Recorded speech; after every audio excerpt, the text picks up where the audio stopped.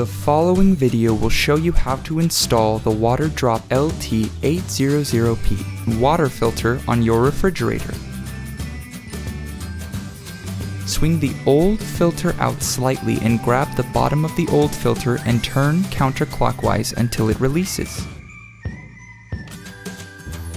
Install the new filter by turning the filter clockwise until it is fully locked in place. Reset the filter indicator light on your fridge. If you're not sure how to do this, please refer to the manufacturer's instruction manual. Dispense water, looking for a good flow rate. It's recommended to flush the new filter a few minutes to remove any trapped air or contaminants from the system.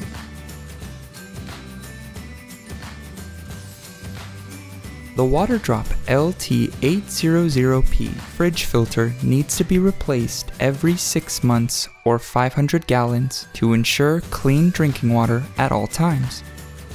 Whichever comes first will vary based on water condition.